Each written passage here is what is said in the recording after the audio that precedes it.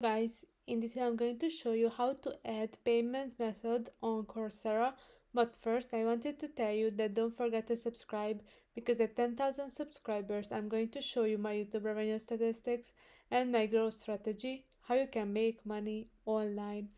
So first, go to your profile, click on that, then click on the settings, and then you can see the payment.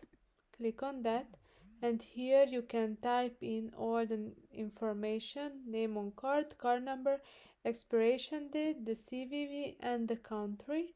And then you can save. And if you want to buy a course, or you want to pay on the site, then you do not have to type in every time your payment method, I mean the information on your card, because it will be here and automatically you can pay your fees.